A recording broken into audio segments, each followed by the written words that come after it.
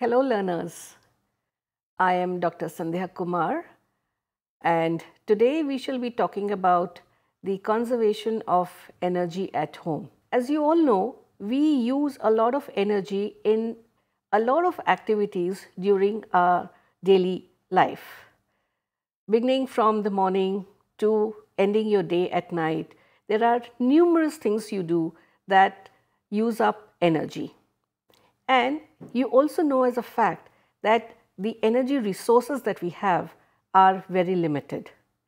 So, if we keep on using the energy at the rate at which we are doing today, the day is not very far off when we will fall short of energy. Even today, you will notice that people in the larger cities and towns are facing a lot of energy crunch. There are power cuts, rotation wise or maybe even unannounced, causing a lot of hardship to the people.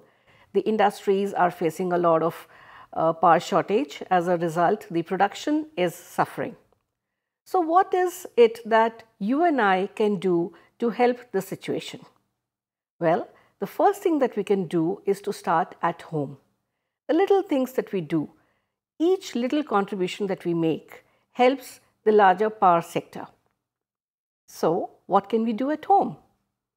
The question is quite difficult to answer, but let us take one thing at a time. Where do we use energy in the home? Basically, we use electricity, we use fuel to cook our food, and we use water. I'm sure you can name many activities where you use electricity, where you use fuel to cook your food, water for washing, for bathing, for cooking, etc. So, these are basically the three areas that we will be talking of and how I and you as an individual can help in conserving the electricity, the fuel and the water at home. So, first of all, let us talk about the conservation of electricity at home. There is, I'm sure you've heard of the phrase called SOS. It actually means save our souls.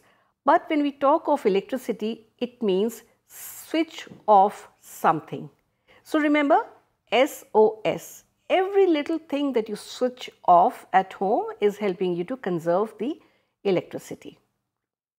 And now in summers, what you can do? You can switch off the lights and the fans when you leave the room. When you are in the room, you need the light to work and you need the fan to keep yourself cool. But often we notice that when we leave the room, whether it is at home or even in the office, we leave the fan working. It is on, there is no one to use that air that is circulating, but we forget to switch it off. So remember, make an effort and switch off the light and the fan when you are leaving the room. When we talk of lights, traditionally we used to use a 100-watt bulb or a 60-watt bulb, the yellow light that used to come from the bulb. But if we replace that bulb, the 100-watt bulb, with a 40-watt tube light, we get more light and at the same time we save electricity because we are only consuming 40 watts instead of the 100 watts. The advances in technology have given us CFLs, LEDs and energy efficient tube lights. You see, these are the instruments that are available in the market today and we are getting them, if we use them instead of the traditional tube lights that we used at home, we will be able to save about 60% of the power that we were using. So, just a simple little thing, once your tube light is going out of order or is fused, you can simply replace it by an energy efficient tube light or a CFL or the LED. You get more light to work with and you save power at the same time. The CFL that I just talked about, the full form is a compact fluorescent light.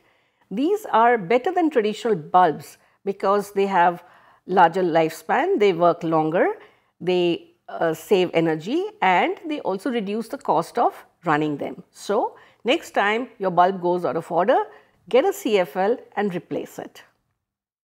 The LED lights are also a new option for residential lighting in your homes. You will find they come in beautiful designs. They give much more light than the traditional tube lights do, and they are also more energy efficient than the other light bulbs. So, when you can, use the LEDs instead of the traditional bulbs and tubes. So, in effect, what we have learnt is that the 6 to 8 watt LED or the 15 watt CFL or the 60 watt traditional bulb, it is up to you. They give the same level of light or the luminescence that you use to do your work. So, it is up to you to choose what you want, to be energy efficient or to consume more energy while you are getting the same level of light. Also, when you are using tube lights, the old ones which have a choke, you can replace the traditional chokes with the electronic chokes. These are sleeker to look at the same time they use less energy, so you are conserving energy. See, every little bit of energy that you save, right, you are making it available for some other use or for some other person to use. Similarly, when you are using fans, there used to be the old fan regulators which you had to turn manually, and now you are getting the electronic regulators for fans also. These electronic regulators are much more efficient than the old ones, and so I am sure you will make a choice which is smart and get the electronic regulators for your fans. Now, I am sure you must have seen at some time that when the bulbs are installed for a long time, in India there is a lot of dust and dirt which accumulates on any surface that is there, and the surface of the bulb is also a surface which catches a lot of dust and dirt. Now, this reduces the light that becomes available to you. If you keep a little bit alertness and keep removing the dust and the dirt and keep cleaning your light fixtures, you are able to save energy, because when the bulb is giving you the energy through a dirty surface, you tend to put in a bulb of a higher wattage, so you are using more energy. But if you keep the surface clean, you are getting the same amount of light in a lower wattage. So, be smart and keep the surfaces clean, keep removing the dust and the dirt. Also, you must have seen that you do not need the same amount of light in a room at all times. There are times when you just relax, and there are times when you are reading. When you are reading, you want a sharper light to read. But when you are just sitting and talking and chatting with your friends, you need a dimmer light. So, use dimmer switches to adjust the amount of light according to your needs. And you can also use the colors of the walls to improve the lighting. How is that possible? When you use light colors on the walls, the light is reflected against that light surface. So, you get more light from a tube light of a lower wattage. Another trick that you can try is to use a light color for the walls in your rooms. How does that help? Because this will help you in reducing the lighting requirement by up to 40%. Think about it. If you are having a dark red color or a blue color on your walls, you consume up to 40% more light. But if you have a light yellow color or a white wall, it will reflect the light and you will be able to save up to 40% of the light that is being used. Now, I am sure you have a refrigerator at home. Everyone does. It is required to keep the food from spoiling.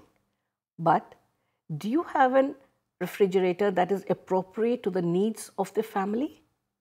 A big family needs a big refrigerator, which needs more power and energy to run. But a small family can make do with a small refrigerator, which means less power consumed. So, if it is a small family having a big refrigerator, that is so much of power wasted. So, conserve the power and use a refrigerator of an appropriate size according to your family needs. You know how much of need you have to store food in the refrigerator. So, get a refrigerator of an appropriate size. Once you have a refrigerator, Use it smartly. Don't allow the children or even the adults to keep opening the fridge door frequently. When you are using it yourself, plan what you need to put in or take out and do it at one go instead of keeping on opening the fridge repeatedly. Why is this important? Because the more you open the fridge, the more energy is needed to maintain the temperature inside the fridge. So if you keep it closed, that means the temperature inside the fridge is maintained and less energy is used. Also, today we have the frost-free refrigerators which are running very efficiently, but there are also in the market some refrigerators which are not frost-free and require constant defrosting. When the freezer cabinet of the fridge is frosted up, there's a lot of ice inside it, the cooling coils are coated with ice and so much more energy is required to then maintain the temperature inside the fridge. So the smart thing to do is to keep defrosting your fridge repeatedly and regularly, keep it free of ice so that it runs on the least amount of energy that is required. So there are 2 tips we have given you in using the refrigerator. I'm sure you're going to use them in your life. Also, today, with many women working outside the home, there is a strong need to have a washing machine. It is being used even by women who are staying at home because it reduces the amount of labor that goes into washing the clothes. But are you using a washing machine which is appropriate to your family need? And are you using the washing machine at an appropriate load? If you overload it, there is again more consumption of energy, or if you are using the machine with a very low load, again you are wasting the energy. So decide how much of clothes you have to wash. Do you have a full load? If not, wait for a day. Maybe you can do the laundry after 2 days, but when you have a proper load. So be smart. See that you are using a proper load in your washing machine. A hot shower is so very welcome in the cold, long winters we have.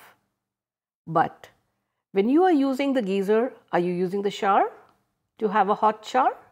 Or are you doing the smart thing and using the water mixed in a bucket?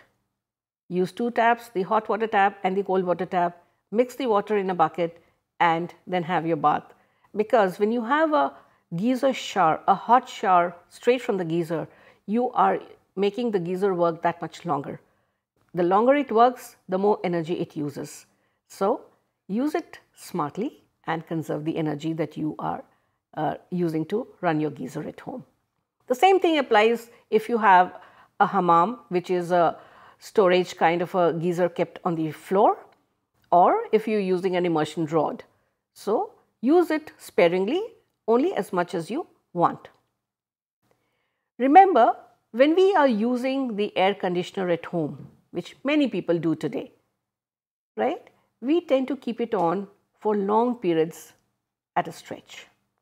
But if we use the air conditioner to just maintain the room temperature at a comfortable temperature, or if we can switch it off even for 1 hour during the day, then we can ensure that a 40-watt tube light can be kept on for 50 hours. Just think about it.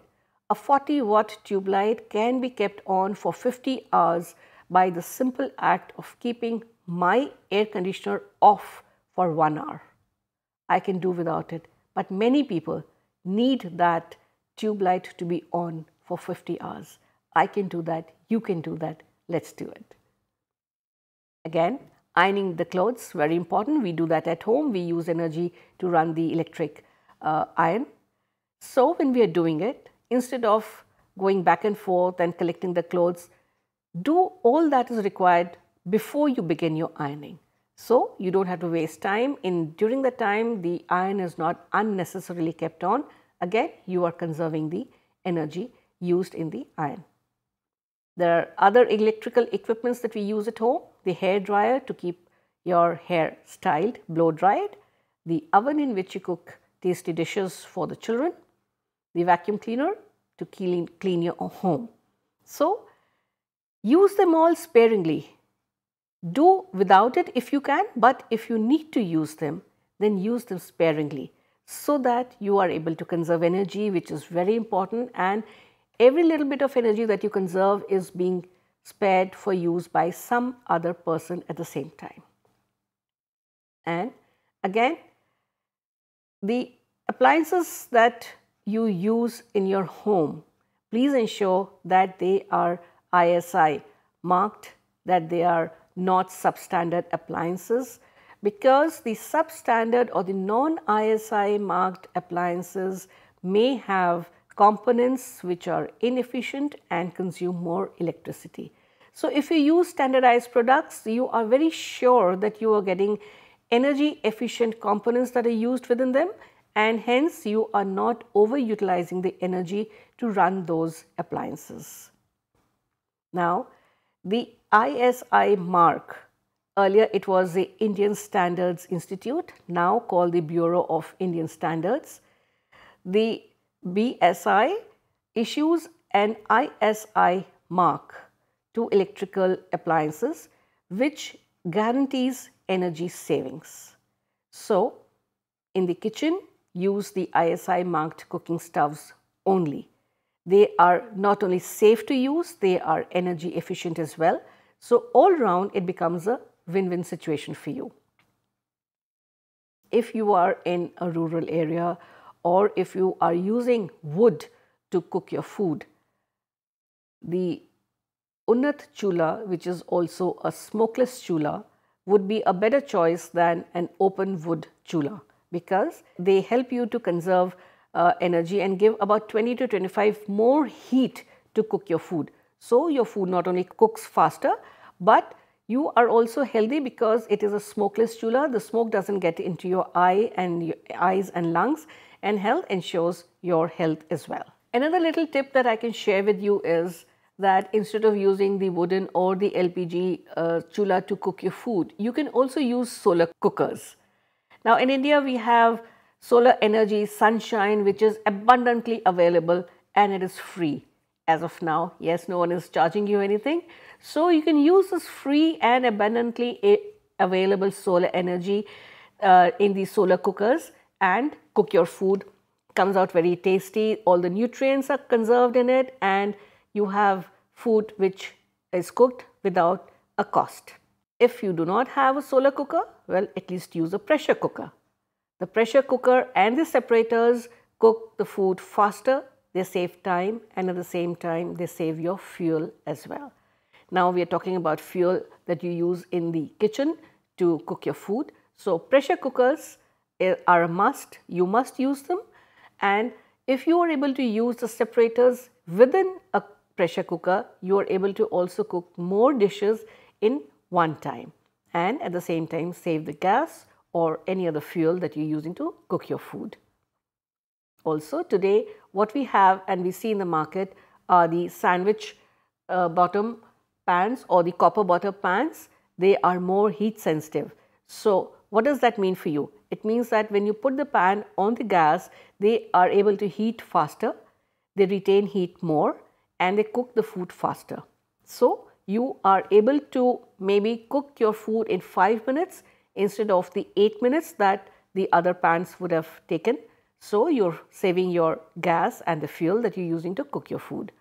Also, what you must do is, while using the gas, you must first place your pan on the gas and then switch it on, and before you are removing the pan from the gas, you must switch off the gas. It might be just 5 seconds or 10 seconds that it all takes, but every second counts.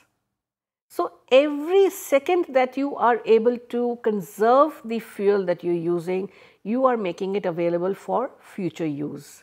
So do that, place the pan on the gas and then switch it on.